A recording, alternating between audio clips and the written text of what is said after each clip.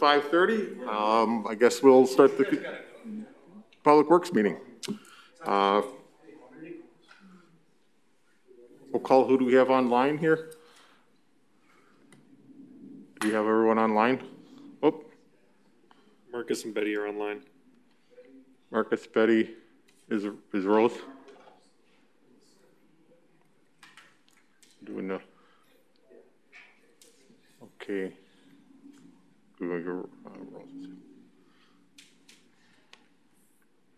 All righty, we'll start out with the Pledge of Allegiance. I pledge allegiance to the flag of the United States of America and to the republic for which it stands, one nation, under God, indivisible, with liberty and justice for all.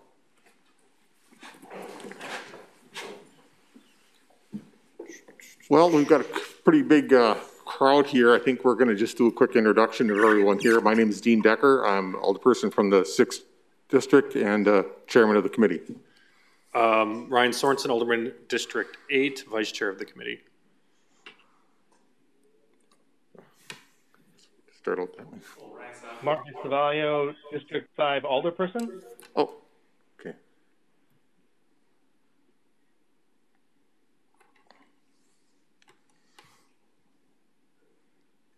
Ryan Sasmo, Department of Public Works. Joe Berlin, Department of Public Works. Joe Valkenberger for Lakeshore United. Tony Cloco, Lakeshore United. David Biebel, Director of Public Works. Mike Vanderstein, Mayor. Ken King, Making Spirits Bright. Eric Sandman, Making Spirits Bright. Brent Lieben, Making Spirits Bright. Jerry Plain, Making Spirits Bright. Chad Belichick, City Planning Director. Todd Wolf, City Administrator. Ross Wolf. Ron Warren, Homes. Okay. Dawn Sokolowski, Department of Public Works. Mike Loomis, Department of Public Works. Jim Beezer, Lakeshore United. Okay. And Betty Ackley just messaged the group. She's online as well. Okay. Betty Ackley is online. And we also have Thomas Cameron, Chuck Adams, and let's see who else. And who's? And Mark Woodstock from Wastewater. Alrighty, we'll start out with 2.1, approval of minutes. Move for approval. Second. We're motion and second. Any discussion? All in favor? Aye. Aye. Aye. Motion passes.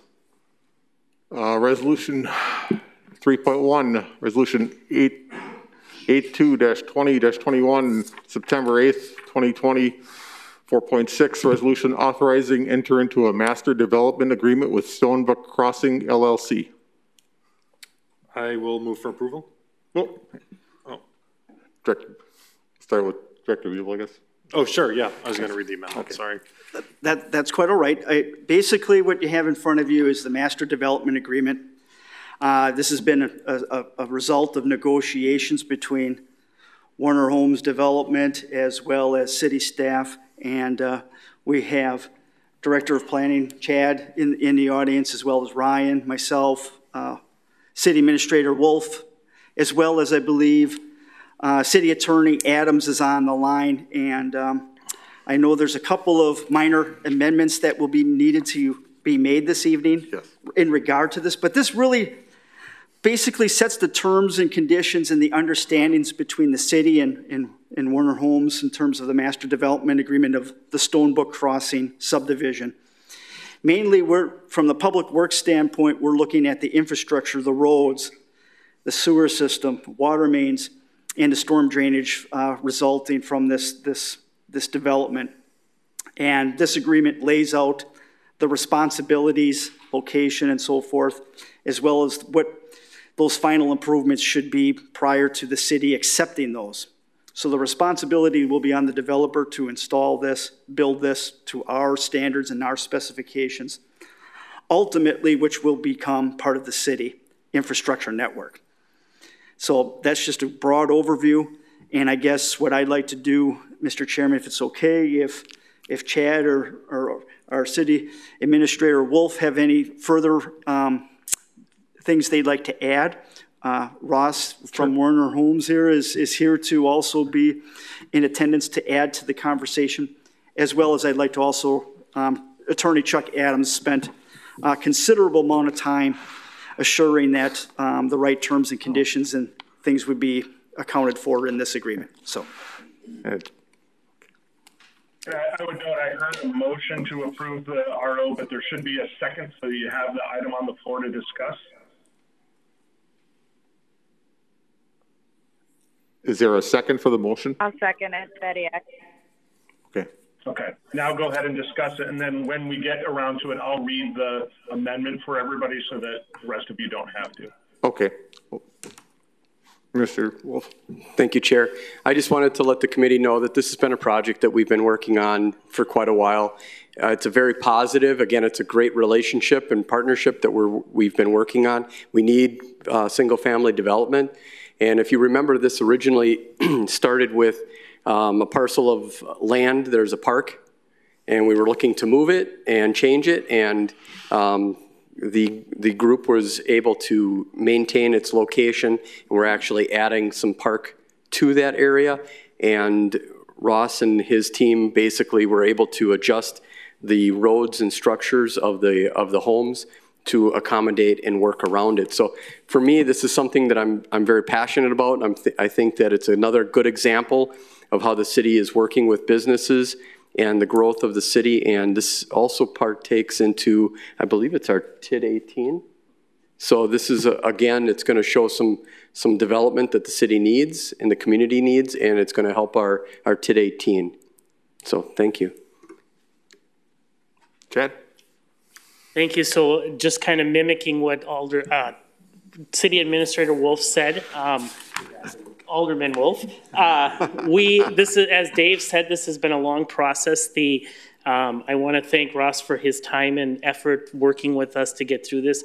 As Dave said, this typically in the past, the city has done the infrastructure, and this is putting the onus back on the developer to do so. This is a major project for us. It'll be 134 lots.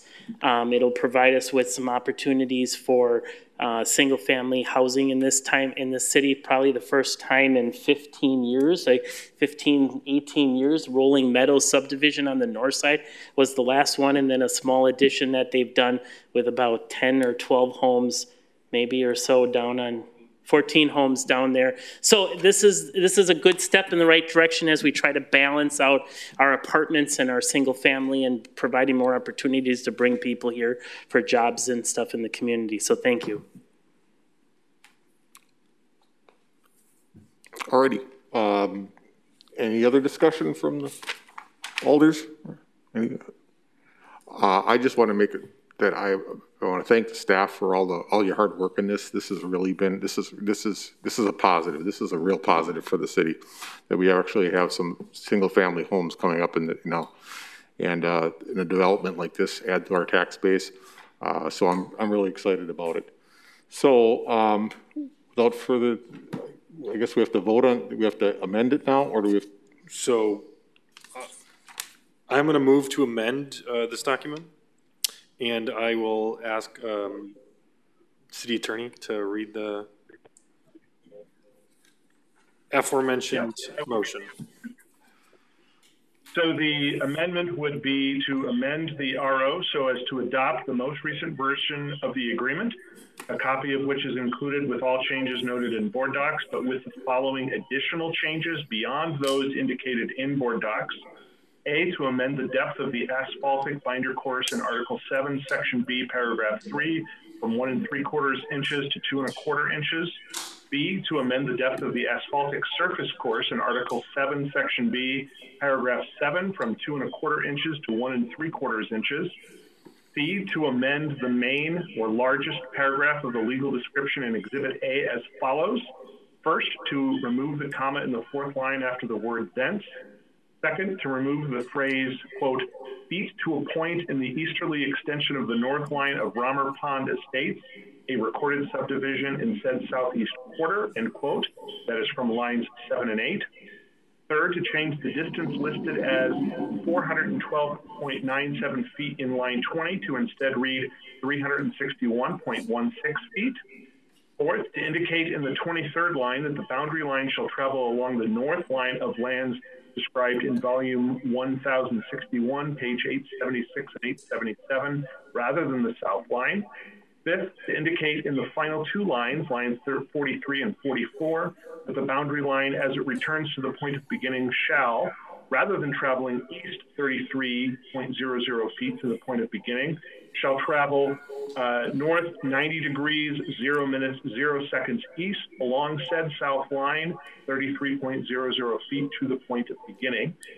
And D, to amend said legal description so as to append the following language at the end, quote, together with those lands lying between said meander line and the center line of said stream.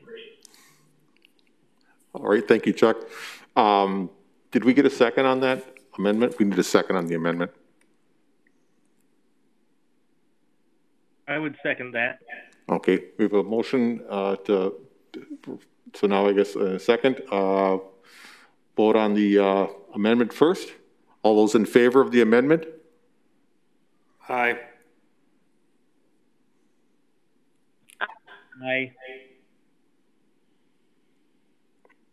That Betty said aye too? Mm-hmm. Okay. And chair votes aye. Motion passes. Now we'll go back to the original motion. All those in favor? Aye. Aye. Aye. Chair votes aye. Motion passes. Move on to resolution 3.2, resolution 8320, September 8th, document 4.7, resolution authorizing entering into an agreement with Making Spirits Bright Incorporated for use of Evergreen Park and the Quarry Youth Center for the annual Making Spirits Bright drive-through holiday lights display. I believe we have some people here from Making Spirits Bright also, so start it with the chair, or start with Sure. Thank you, Mr. Chairman. I'm going to defer to Joe Curlin, our park superintendent of Parks and Forestry. He's been working quite extensively with the Making Spirits Bright group. But this is not new. We've had this agreement in place.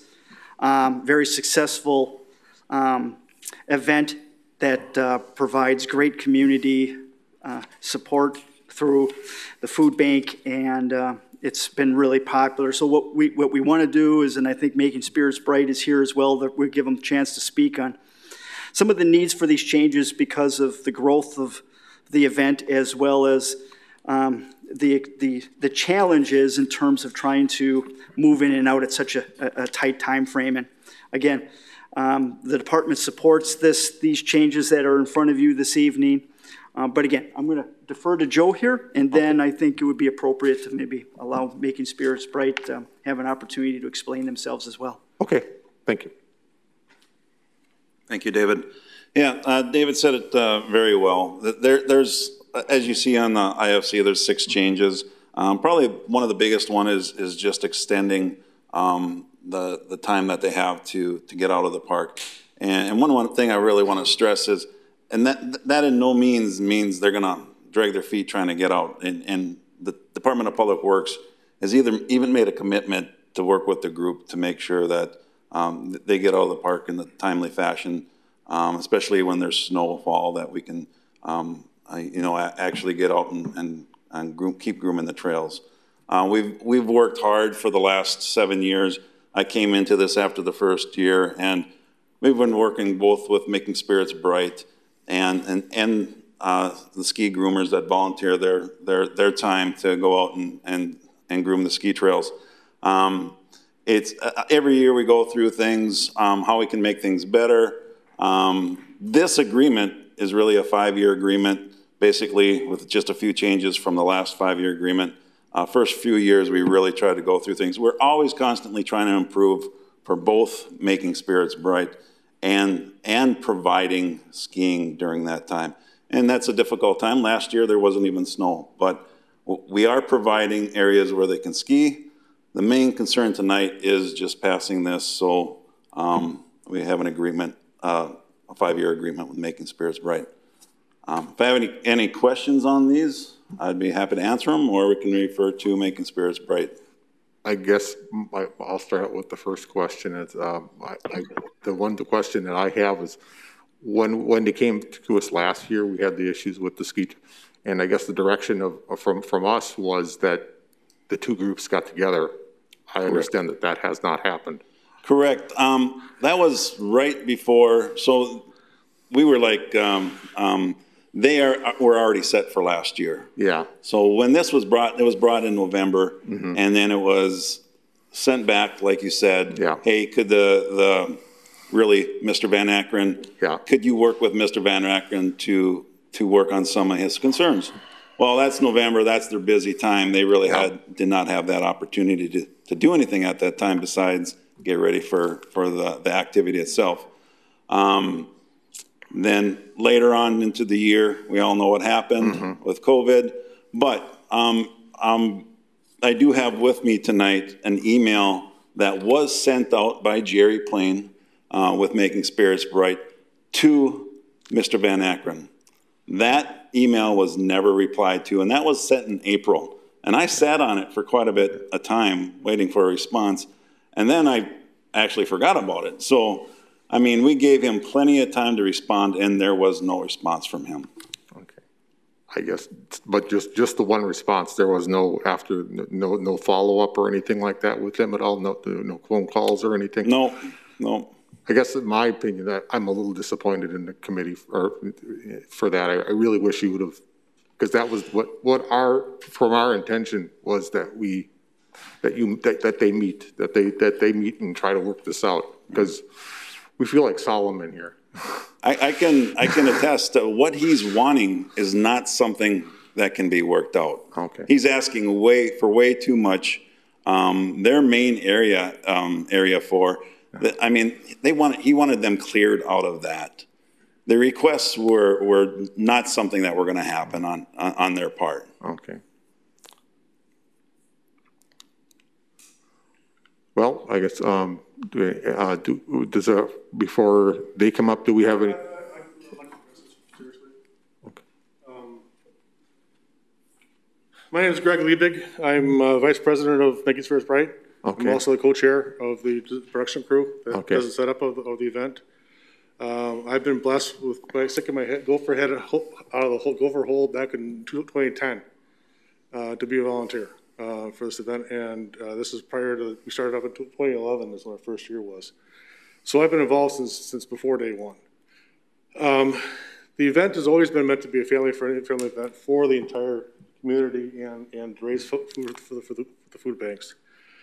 This year, due to the COVID stuff, we're probably the only show in town, to be honest with you, the way it's working out.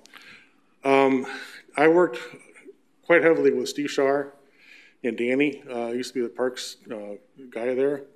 And we went through the first couple of years. First year, we had some skiing done. There was no groomed trails at that time. People kind of skied around. We were done by December 15th. Second year, we were open to the 31st of December.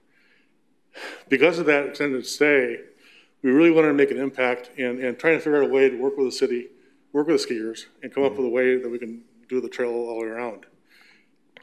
At that point in time, the third year, we ended up putting, the Boy Scouts put a bridge in down by Area 6, which allowed the skiers to go, the groomer to go across the little culvert that was there, which that was cool. And so I've maintained the maps of the whole park. So we adjusted everything accordingly. And our goals were always to allow skiing around the whole park, always. In hindsight, last year, I talked to Joe. Joe originally wanted to put all the electrical stuff way back near the tree line. And unfortunately, you can't see me smiling because I got my mask on. But so Jim got upset last year because in November he thought, well, you put cords over our trail. I said, no, we didn't. You didn't follow the map that we already had set up. So he got angry about that. But I showed him, and Joe and I met out in the park, and I showed him where the trail goes from the bridge as it curves through, and we made sure that no cords are in the way. There's one area in the park that makes it very difficult to do any grooming, and that's from down by the river, between the bridge and Buckman or whatever. And there's really not much we can do with that part at all.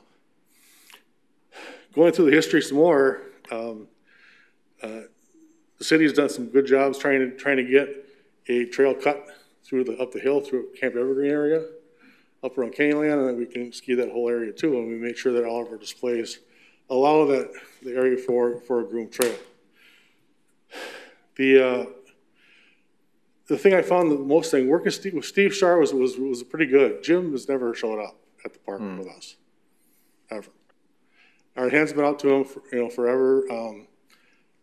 We want to work with him, but you have to have somebody on both sides willing to work together to hold your hand out to communicate. And what we're finding is even through our experiences with his brother, who's another fellow Rotarian, he told me during Christmas time and Thanksgiving time, most people don't talk about politics at the dinner table. He doesn't talk about making spirits bright with his brother because it's the same problem. It's just some animosity has been built up over the years. Unfortunately, things change, and we want to make things change for the better. And we thought it was a really cool idea, and we still think it's a cool idea to have skiers be able to ski in the park safely during the event. Now, it's not going to be necessarily a 12-foot wide, shushing trail, whatever, but we're going to have areas that can do that. And they're talking about the practice areas. That's probably the biggest bone of contention that we've had with Mr. Van Akkeren. And one solution was, down by the ball diamond. And he didn't think so much of that. Then we thought about Area 4, the grassy area, not the parking lot. The parking lot is used for staging. But there's a grassy area there, and there's also a hill back behind there. That was part of our proposal we sent to him in April. Hey, what can we do?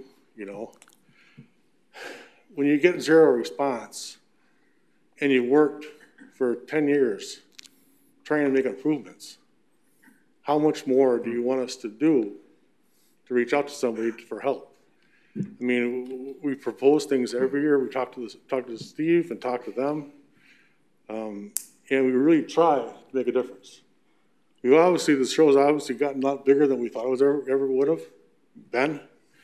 I think Travel Wisconsin magazine has, I think, rated third in the state last year for events like this, for being relatively new.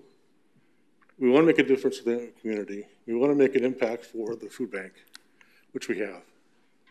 And we want to make a place for skiers to ski safely during the show. So, asking for additional time, because part of this proposal is just to allow us to get out of there safely too. Last year was fine. Last year, and we've never been over our days to be in the park.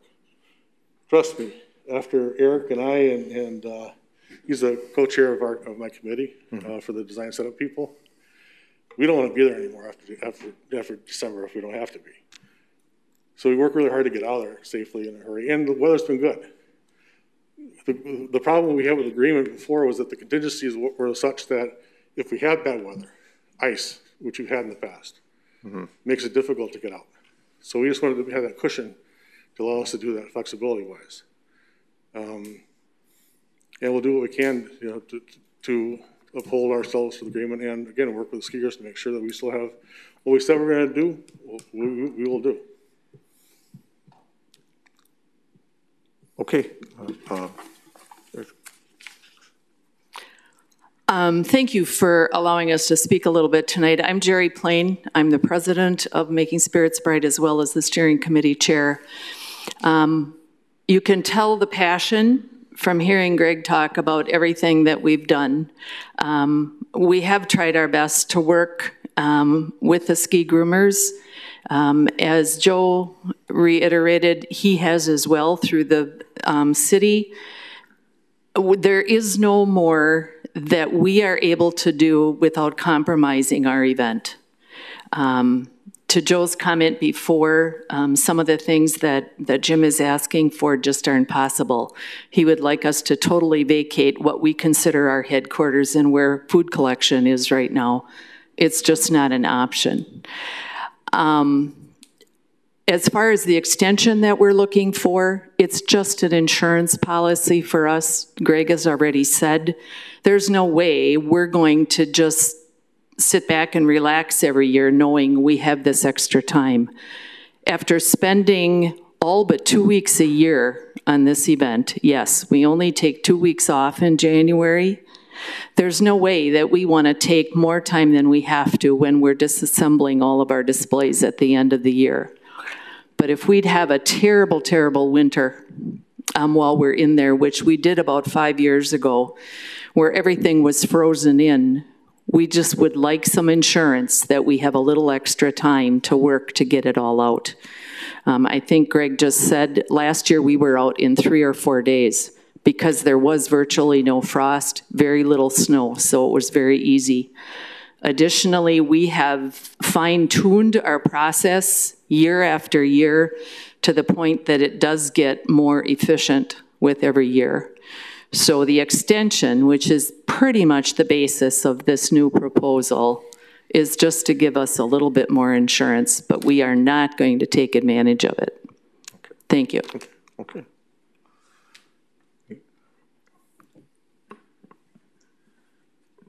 I think you should know that the proposal that we had given originally. Could you state your name, please? Ken King, I'm sorry, Ken King, Making Spirits Bright. The proposal that we had worked out, because we needed a starting point to compromise, we still plan on implementing, and there were some changes that were made. We had looked at extending the one display, the tunnel, to 200 feet instead of 100 feet. This is the 100 feet that the groomer needs to go through, okay? We are not extending that. That was a compromise that we felt would help move this process along. We've also planned to move the porta potties and the dumpsters 12 feet in area 4 closer, so that it allows more ski area and grooming as well. So those efforts have been made on our part as a point that we would like to start. The fact is we haven't, other than crossing at 3 locations with a groomer, have we stopped any winter recreation in that area. Snowshoeing still available, the bikers still go through there, and the skiers still use it. So it is still being utilized as a public resource, and I think that should be noted as well. So. Okay. Thank you. Thank you. Mayor? Thank you very much, Mr. Chairman. Mike Vandersteen, Mayor of Sheboygan, the original chairman of the Cross Country Ski Trails. And I want to, give thanks to all those ski trail groomers that we've had over the years that donate their time and made that a popular activity in the park. But fortunately, the Rotary Club has brought another entity in. Making Spirits Bright is now part of the way that our community celebrates Christmas. And it does some great things to raise funds for the food banks and food donations. So, it's great to have all this activity and interest in the park, and I think that the Rotary clubs have been very gracious in the things that they're willing to do to accommodate the ski trail activity to continue as much as possible. And I think that this contract should be approved, and we'll continue to work with both groups the best the city can to keep both of these activities going as much as we can. Thank you. Okay. Thank you, Mayor. Alrighty, do we have a motion? I'll move for approval. Second. We have a motion and a second. Do we have any discussion?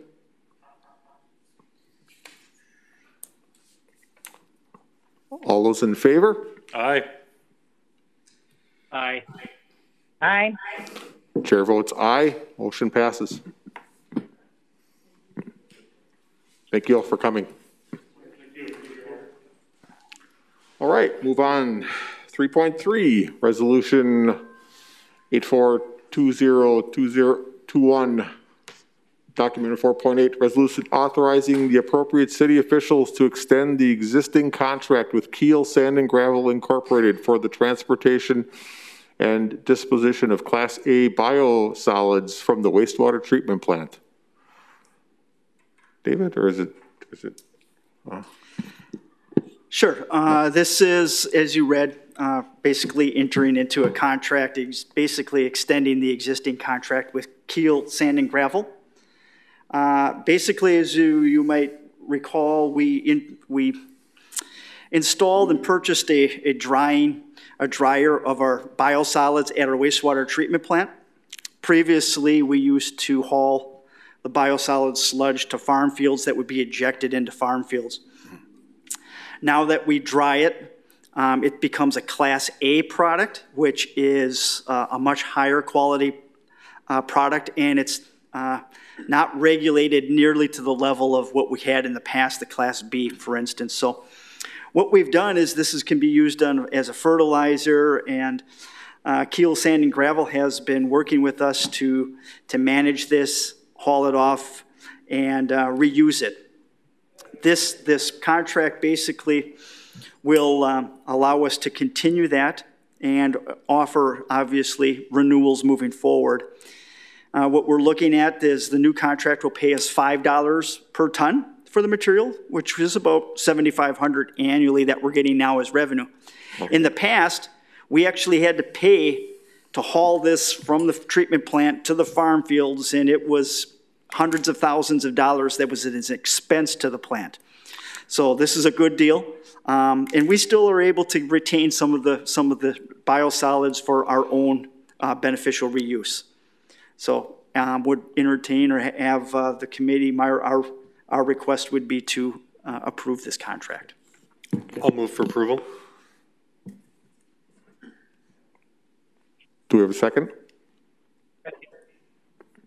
Motion's been made and seconded. Any discussion? All in favor? Aye. Aye.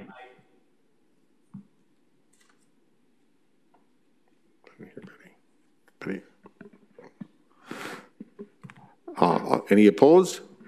Chair votes aye. Motion carries.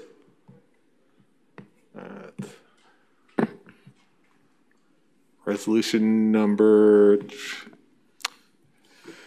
3.4, Resolution 85-2021, September 8th, 2020, direct referral.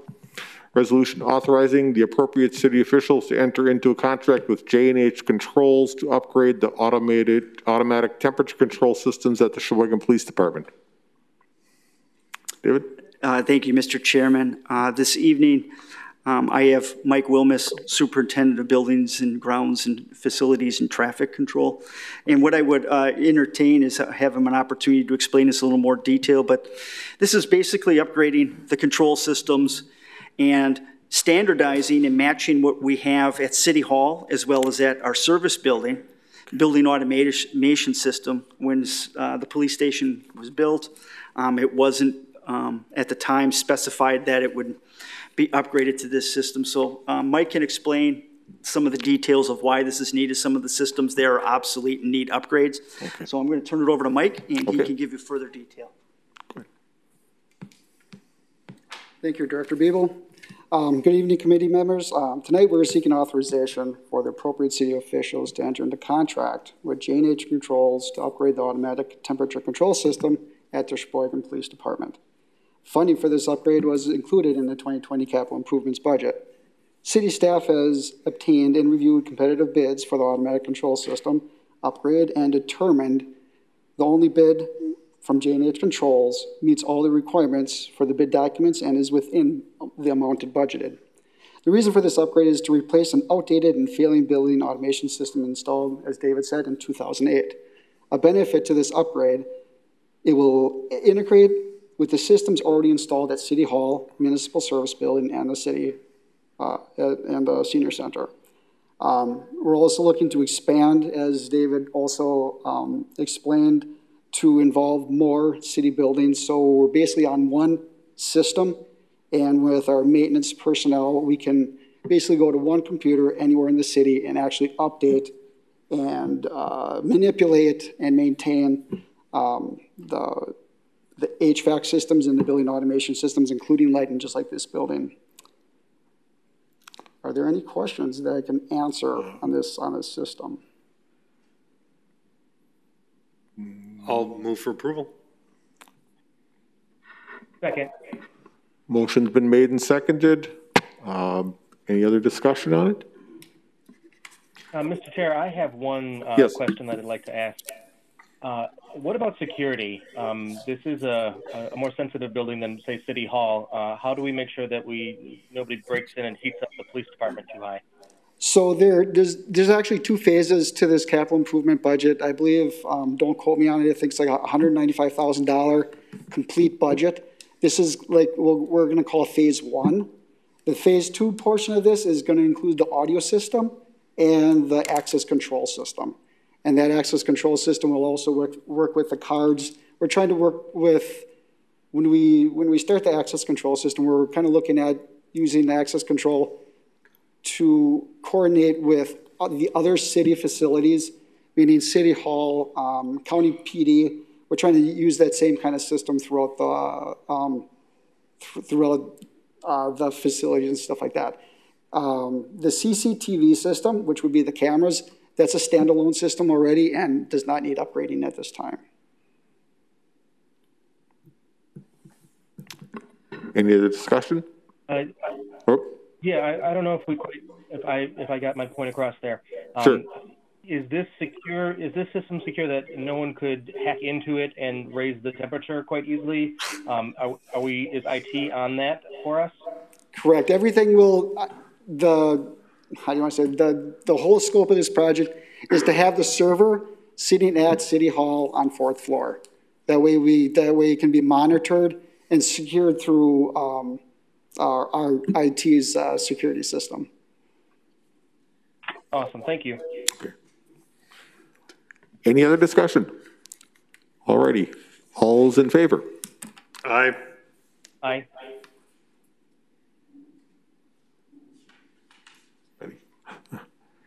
Any opposed? Chair votes aye. Motion passes. Alrighty. 3.5. General Ordinance number 2021, September 8th, 2020, document 6.6, ordinance amending section 2-397 sub C, section 1 regarding the duties and powers of the Director of Public Works. Thank you, Mr. Chairman. I'm going to defer to Assistant City Attorney Thomas Cameron. I believe this is just updating and cleaning up our city ordinance to be more aligned with the state statutes. Over the years, with the code, some things just weren't kept up to date, in other words, but I kind of let him explain some of this. Ultimately, we're trying to do is streamline some of our processes in terms of getting bids, going out for construction projects. Obviously, ultimate approval will come to council, but in the past, there's been quite a bit of what I would say multiple steps that are delaying some projects in terms of getting them out timely. So okay. If that's okay. Sure. Thomas? Thank you, Director Beeble and Alderperson Decker. Yes, so this resolution, it adds sort of a total of 4 words into the director's powers. And it clarifies that when we're saying the duties and powers prescribed by state statute, we mean those duties and powers prescribed by state statute for the Board of Public Works. And when you hear that initially, it might sound like we're taking away the power of the Public Works Committee, and that's not the case. There's a statutory Board of Public Works that's created, and it's also possible to delegate those specific powers, which relate to the superintendents of the public works functions, so things like streets, and the oversight of issuing bids. This was a very specific provision that was included in the duties of the Public Works Director between at least 1955 and was taken out around 1975. So this is not a new concept. It's sort of a return to an old concept. And as Director Beeble was saying, the real meaningful difference is that this will allow the Public Works staff to go out to bid on on projects that are part of the capital campaign, that are part of the capital improvement plan, that are part of the budget, to go out to that without specific Public Works Committee approval of those bid documents, which will allow the timing of bids to be honed and potentially lead to better bid results. Thank you, Thomas. Any other discussion? I'll move for approval. Second. Motion's made and seconded. Any other discussion on it? All those in favor? Aye. Aye. Any opposed? Chair votes aye. Motion passes. Thank you. 3.5, General Ordinance 2021, September 8th, 2020, Document 6.6, Ordinance amending Section 134-178 of the Municipal Code to more clearly identify the 8th Street boat launch. Director Evil. Thank you, Mr. Chairman. And I think this ordinance, it currently does not include the 8th Street boat launch. This will allow for us to officially designate these areas. One of the issues is that we're starting to get more and more launchings at the boat launch there, which we do collect revenue, boat launch ramp fees and such. The other area, this will also not allow necessarily, or basically say that these other areas, such as there's an area at North Point that people launch at least small watercraft, such as a wave runner or jet ski, for instance. They're really not supposed to be doing that. So therefore, if there is a violation, a ticket could be issued in such a case. So this formalizes it. It puts them in the code that these are the official areas. And if you use them, there's also a daily fee or an annual fee that needs to be paid in order to use these. I believe, Joe, if you have anything else to add, or Thomas has also worked on this as well, of updating this ordinance, but I'm trying to summarize it as quickly as possible. Okay. Joe, did you have anything to add? Thomas? Go ahead, Thomas. So at present, the launching site, this section references the 800 block of Maryland Avenue, which is the 8th Street boat launch, but no one describes that street that way anymore, which leads to some confusion in the code. So that's the real genesis of this. After the ordinance was drafted, it came to staff's attention that the 1300 block of Niagara Avenue is no longer owned by the city, so that's no longer a boat launch. So we would recommend amending the ordinance to remove that provision at the same time. Okay. Did you? I'll move for approval. Okay. Did you want to, as amended, or move? Oh, we have to move for approval and then we have to amend it, correct? Okay. Do we have a second? Second. Okay, move to amend as per the adjustments Thomas Cameron pointed out. Okay. Second. Okay. Well, make any other discussion? Well, first we'll vote on the amendment. All those in favor? Aye.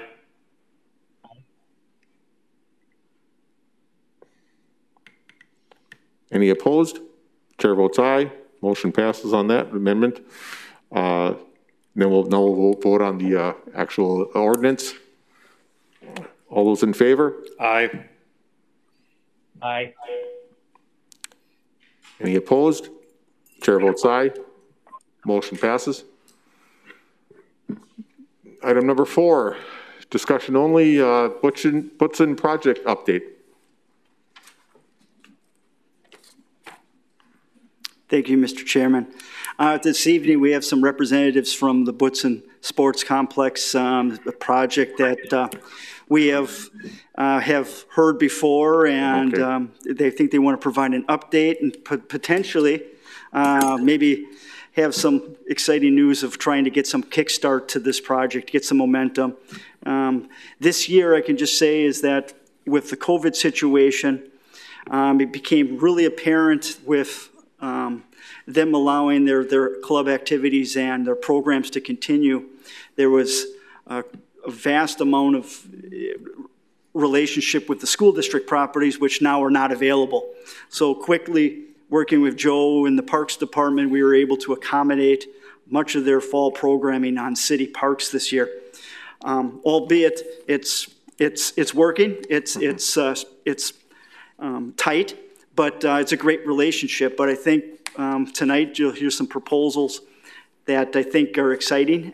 We do have in the capital program right now, we have $590,000 in the budget that was earmarked for the Butchson Sports Complex at a future time. It's just been held in the capital plan for the opportunity to present itself. And I think tonight the gentlemen here have a proposal. And if you don't mind, I'd like to turn the floor over and let them give you an update this evening. Sure, go ahead.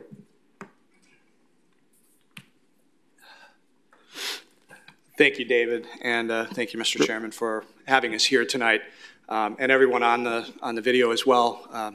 Thank you for allowing us to have an opportunity to discuss our project with you.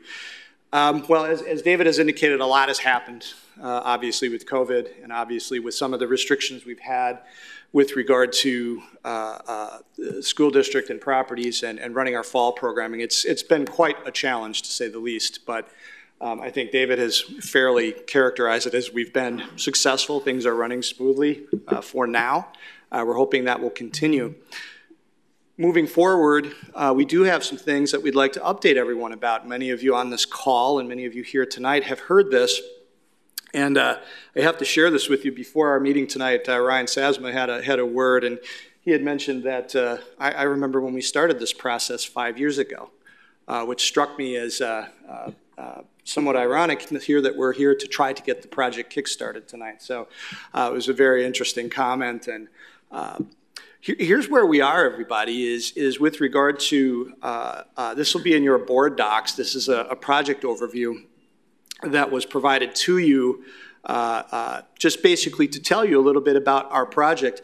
When we had originally presented this development to the Common Council, and I believe this was some time ago, maybe a year ago or so, what we had at that time was kind of a full build-out, something that included building all the phases and things we're going to talk about tonight. So where we've adjusted the plan a bit is we've come to the conclusion that we're going to try to get this project underway and continued with phasing of the various parts of it. And to kind of rewind a little bit, at the outset, the Butson family had donated this particular property to the city under a restrictive covenant in the deed that told the city that, yes, we're glad to deed this to you, but in order to proceed, you're going to have to utilize this particular property for recreational purposes. Obviously, I think in most settings, everybody's going to characterize soccer and various other sports as recreational. So in keeping with that original integrity, that is what the original purpose was for deeding it to the city, we entered into a lease with the city over a long-term period, and I believe Mr. Adams can tell us a little bit more about the specific date, but we had a window that we needed to develop the project, and I think we're working towards that, and that's what this is really about. What we're trying to do is to provide, and it has always been presented in such a way that it isn't just about soccer.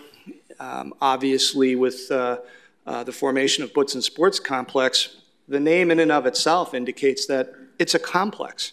It's utilized for soccer. Of course, it'll be utilized for other sports like football, lacrosse, rugby, all various types of uses. So that's what we have always envisioned the project to be and the developed to be, and that's consistent with what we're going to be telling you about tonight.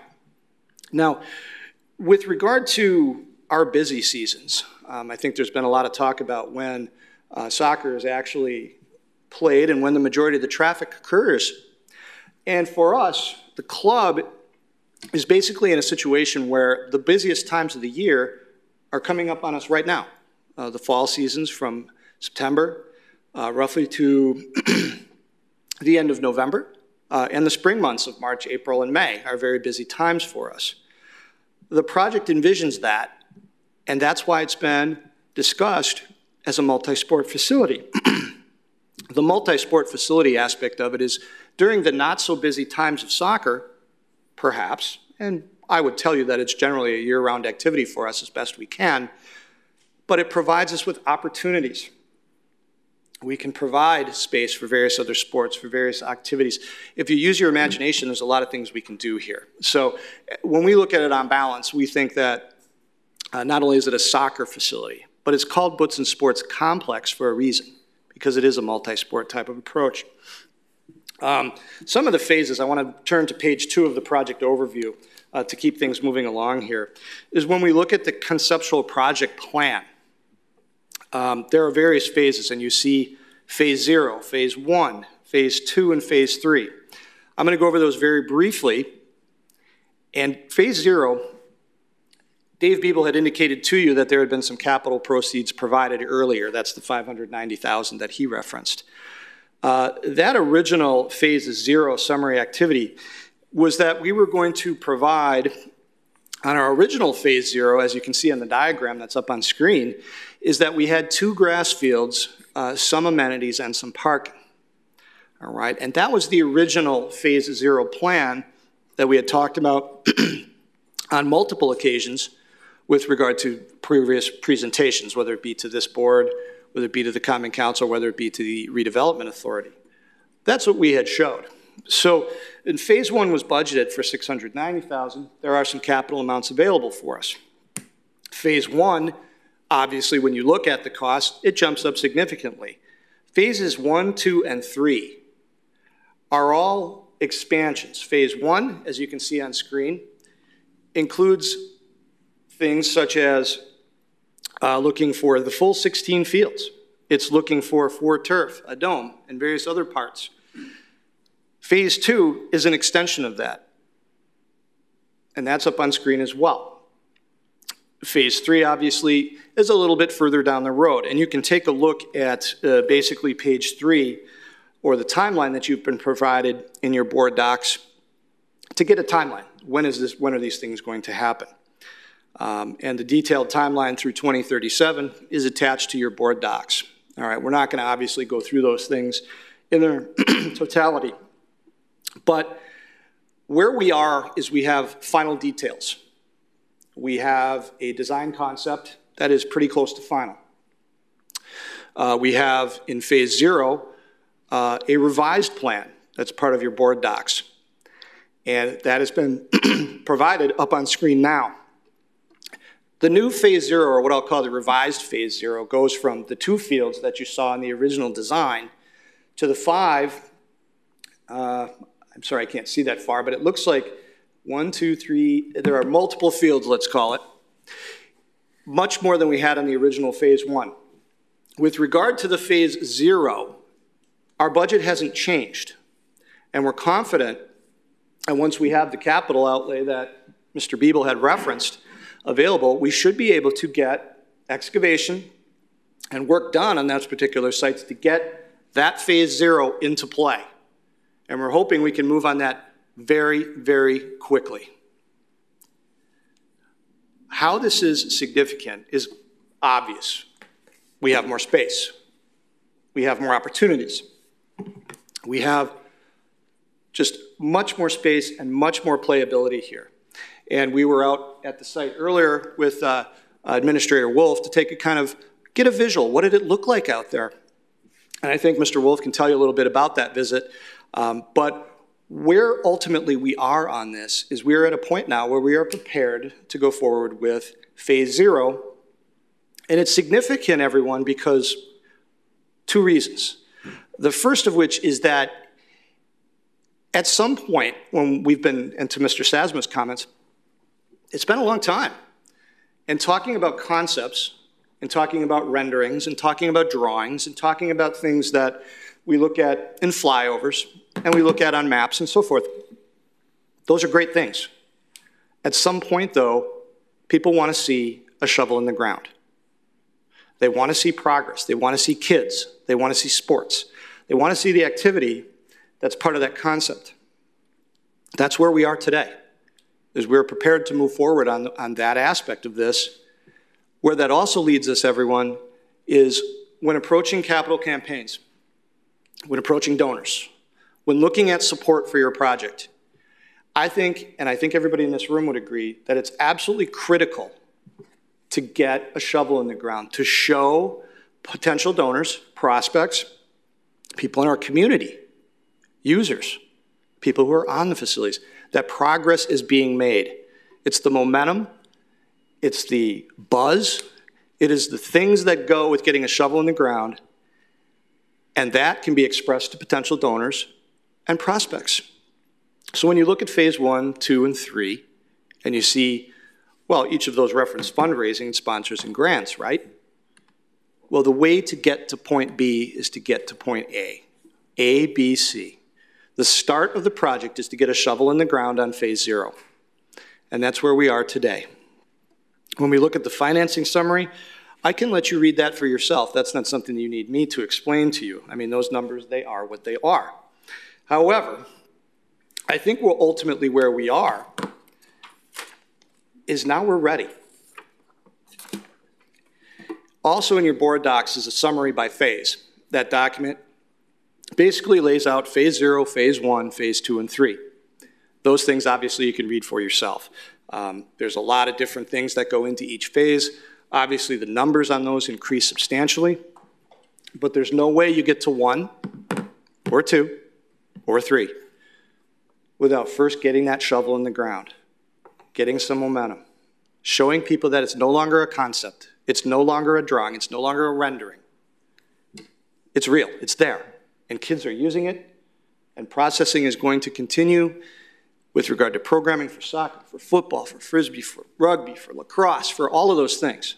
That availability is here now, and we're hoping we can get started on that. And we're here tonight to have questions from all of you. And what I'm going to do is turn it over to Mr. Wolf for a moment, who probably has a few things to add. And then seated to my right is Tony Cloco, the president of our club. He and I are here to answer questions, to respond to concerns from anyone, and answer whatever questions we have. So with that, I'll turn it over to Administrator Wolf. Thank you. Thank you for all of that review of the past 5 years or 60 months. As you guys are fully aware, I've actually been involved with RDA and Public Works since the beginning of this project. The Bootson property, as outlined earlier, was donated to the city for a project like this. So basically what I want to do is I'm going to skinny down the, and not beat you guys with a shovel in the ground as we keep talking about. What we're going to do is we're taking $400,000 of the 590, and what we're looking to do is this fall, we're going to actually excavate, if I'm saying it properly. We're going to clean it up. We're going to actually do the phase 0, and we're going to get that shovel in the ground, and we're going to plant the grass so that in spring, we actually have fields for the kids to play on. And I think I support this 100% because, you know, especially right now with the pandemic, we have, I think what slowed us down in the past 5 years is we kept trying to find out how are we going to find the money to get all the way to the finish line. And I think what's happening is we got lost in the weeds because of the fact that instead of getting it started, as it was said before, you start with step A and go to B and C, is we need the kids to have a place to go and play, and we need the activity. We owe it to the kids, especially right now with the pandemic. We need social distancing.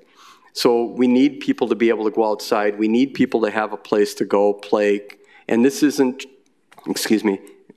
isn't just for soccer, it's for everybody. So we really need to get people out there using the facility and getting it actually in use. And I think once we get the use and the public sees what Bootson Complex is, this is going to allow these gentlemen to get it from A to B to C to D as the program shows. So what we're basically doing is communicating to you guys is that we've got the $590,000 that's been approved by council for this project, And this fall, we're going to take $400,000 of it, and we're going to do phase 0, which should be very exciting for all of us, our constituents, our kids, and people in the community and outside our borders.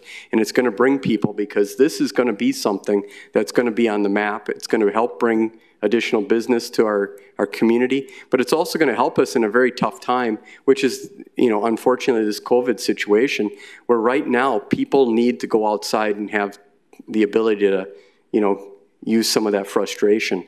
So in spring, we're going to have that ability for them to actually start playing and kicking the ball or whatever. So I just wanted to bring that to your attention, that this is an exciting time. And I'll let you ask questions to the group. Thank you. If I may add real quickly, what as City Administrator Wolf said, what we're planning to do is take that plan and actually go out for bids to get competitive pricing on this project. Once we have that all as a package, we will come back to the Public Works Committee at that time, present those results, and then obviously the motion would be to get approval at that time if it meets our budget requirements, and then send it to the full council for their final authorization. But this evening, we wanted to give you a real quick update, because things are really progressing fast in terms of the construction season. This time of the year is good timing for excavators, because they're kind of winding down on road projects and their equipment's becoming available. So I just wanted to share that with you. And if anybody else would like to talk, I just wanted, again, just kind of give the committee and everyone an update on this tonight. Anyone have any questions for them at all? I don't have any specific questions, but I think you gentlemen did a wonderful job at explaining everything. And I know I'm definitely excited about this project moving forward. And every time I drive past this site, when I go visit my folks' house, I'm like, yeah, let's get this going, So, and I think we all kind of agree on that. So, I think we feel the same. Thank you. Yeah. Thanks, guys. I just have a quick comment myself. Is I think to think about playing in spring, I think, is a little ambitious. I know how long it took for the Horseman complex, and they actually, I think they had to wait. So you're probably looking at fall or even possibly the spring after. That is a possibility. Yeah, I think you're a little ambitious. We can be optimistic, though, right? Yes, but it's good to see something going. I did have one question. I didn't see anything on there, and I don't.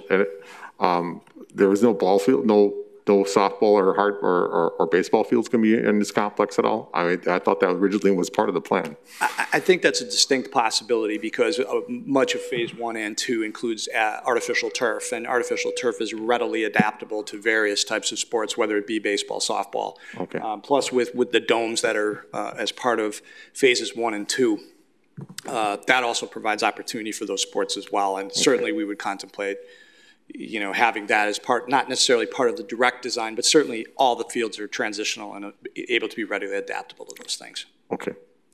Thank you. Sure, go ahead, Dave.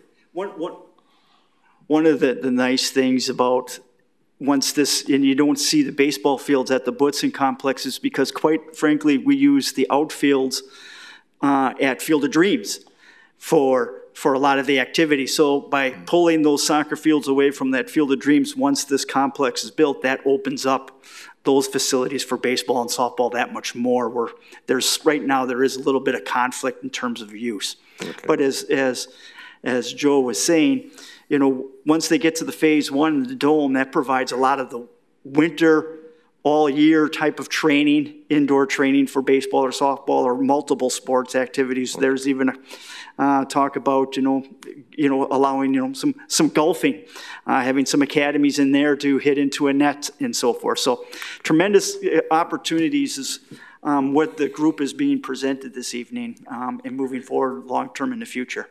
Okay. Thank you. Anyone else have any comments? Marcus? Betty? I'm good. Thank you, though. Okay.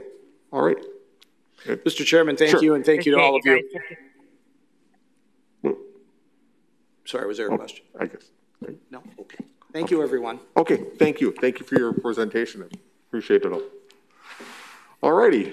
Seeing we've exhausted the agenda, next meeting date, September 29th. Move to adjourn. Motion to adjourn. We have a motion to adjourn. We have a second. Second from Marcus. All those in favor? Aye. Any opposed? We're Aye. adjourned. Aye. We're adjourned. Thank you.